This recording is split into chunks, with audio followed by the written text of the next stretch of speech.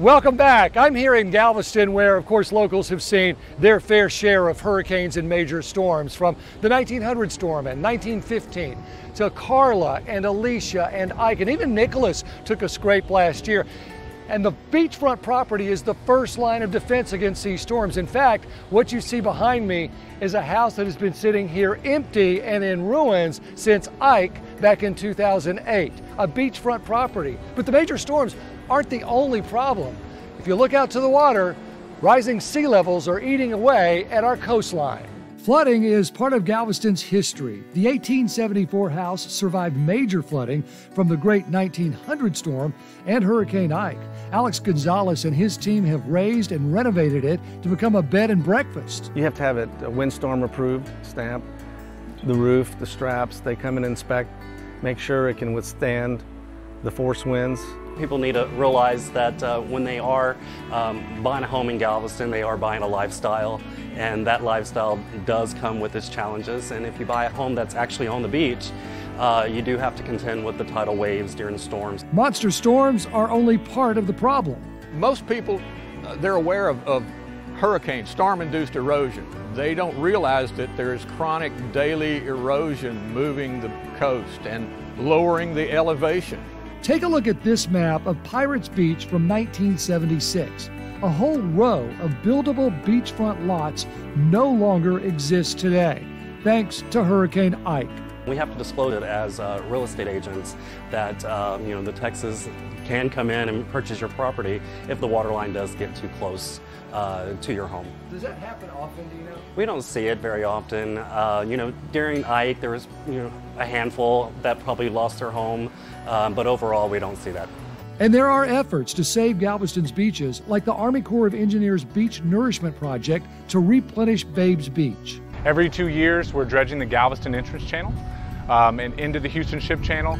And with that, we do run into some sandy material. So back in 2014 timeframe, USACE partnered with the GLO, the City of Galveston, and the Galveston Parks Board to take that sandy material and beneficially use it to be placed here on Babes Beach. It's an effort that preserves the beach to boost tourism and recreation. Similar projects are being done all the way down to Padre Island, and studies are underway to look at how to bolster at-risk areas like Pirates Beach and Jamaica Beach. But there's more to consider. A recent study from NOAA indicated that high tide flooding in Galveston will increase dramatically by 2050. High tide flooding or nuisance flooding, the increase of that we've seen over the past years or decades even, is tied to changes in our sea level. We will experience more and more nice weather, just high tide flooding events in our streets, whether that's Galveston or surrounding areas. This year, we're projected to see up to 17 high tide flood days in Galveston. In the next 30 years, that number increases to more than 200. So how will the island adapt? Pumping, elevating structures, and increasing storm sewer capacity are all options. There's engineering ways to deal with that. What is hard to do is completely prevent it from happening because there's a lot larger forces at play. Now we'll go to KPRC2 Investigates Robert Arnold here on the coast, where a plan is in the works to protect the shore, support big businesses, and help the environment. This is where the economy is headed, and it's a new economy for agriculture in Texas, for coastal landowners. It's a massive goal. It's part of a new economy of carbon as well as protection of the Texas coast. To create a 1,000-mile-long living shoreline stretching from Orange County to Cameron County. To sustain coastal fisheries, to sustain coastal birds, to sustain all of those things that we as people really enjoy.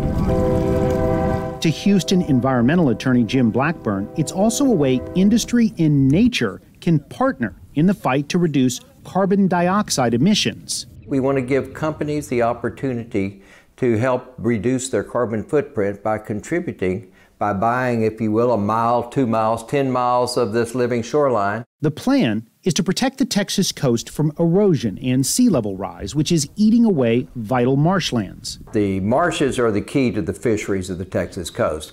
Shrimp, blue crabs, flounder, all use the marsh as a nursery.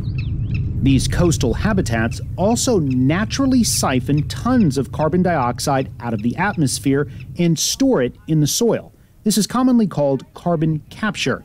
Environmental scientists believe rising carbon dioxide emissions contribute to global warming. Every acre of marsh has about 400 tons of carbon that's been deposited in the soil. The idea is to deposit rocks or bricks near the coastline, then seed the reefs with oyster spat. Oyster reefs then grow and anchor the structures to the seabed, protecting the shoreline from getting chewed away by wind, waves, and rising sea levels. Lalise Mason runs Scenic Galveston Incorporated and is also with Texas Coastal Exchange, both dedicated to preserving the Texas coast. We are protecting an existing marsh shoreline. Mason already spearheaded a project to protect Virginia Point. Its first and primary function was to protect this undisturbed coastal prairie peninsula.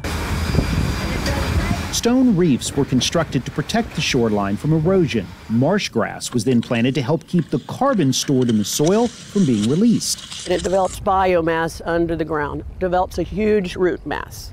That biomass in the soil is carbon.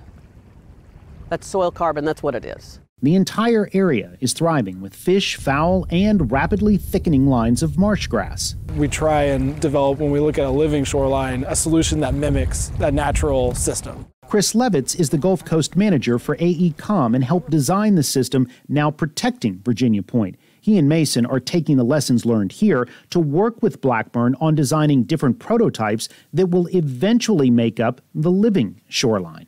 Do this, but do it almost like on a more repeatable, smaller scale. The idea is getting buy-in from one of the largest energy companies in the world. The Valero Energy Corporation is funding the study needed to create a system where industry can help fund construction of the living shoreline in exchange for carbon credits.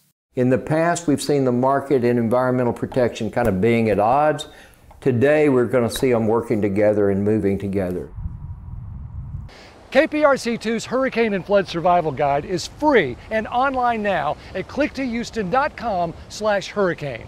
It has everything you need to prepare for a storm, including checklists, emergency numbers, and more to help you get your family ready for whatever nature throws our way. Well, when we come back, we're getting into the weeds, or at least digging into the drought, to look at these unusually dry conditions and what kind of impacts they're having on the food we eat and how we live our lives. We'll also look at some creative things that farmers are doing to fight back against these unusually dry conditions. I'm heading back to the studio. You stay with us.